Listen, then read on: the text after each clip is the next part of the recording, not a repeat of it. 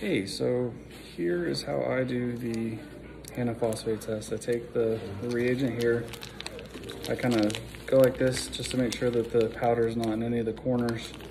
And I try to kind of just tap it and get it all down here into this bottom corner, so the part where I cut is down here.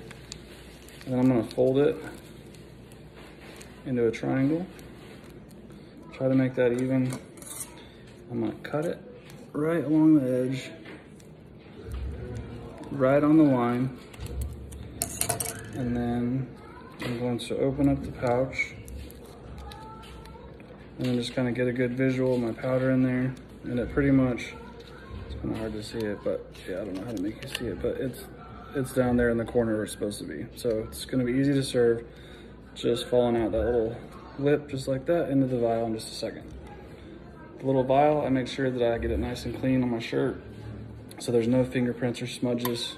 I have a 10 milliliter syringe that I use to get tank water with for the test. So, cute.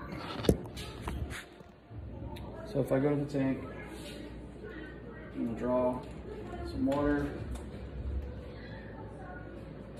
Usually knock the air bubble back out. So I've got a 10 milliliter syringe of tank water. I'm gonna go into the tube, make sure I don't get it on the outside to smear it because that salt water will mess up the reading. I then cap it. I'm gonna remove the smudges off my fingers one more time. Take this guy and turn it on. And then I will go ahead and do part one. So hit the button, gets the dashes. Now it says add C2, so it just took a laser reading through that water. I'm gonna take my pouch that I've already prepared. I'm going to tap it really gently and get the powder to kind of fall down the lip. I'm sorry that I don't have this on camera, I meant to, but I just kind of tap it just like this, and then it all gets in there. And then you remember, you only have a couple minutes before that timer stops right here. So then once I have it in here, I give it some good shakes. I kind of twirl it like this because I don't like it to go, if I go like this, to seem like it gets on the outside a little bit. So I'll do this for a while.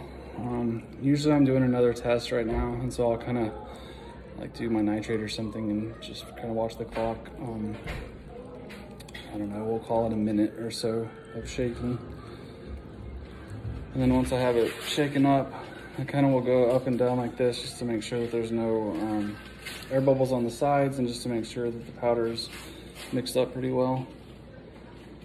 And it looks like it is. So then one more time, I'm just gonna take the t-shirt and just do a nice little wipe down. I'm gonna get this off, go here, I'm gonna hold this button until it does the countdown.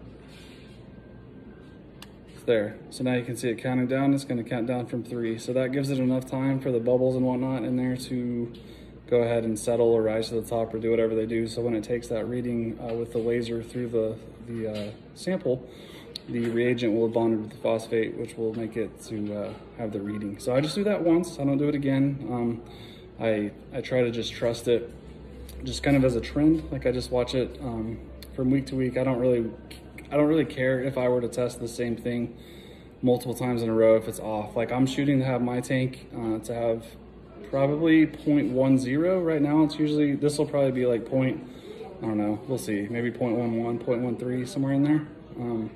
And I'm happy with that. So as long as it's above 3.03 and below 0.20, I'm happy.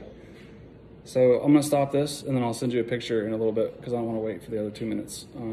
But I'll send you a picture of what it turns out to be. So cool, that's that.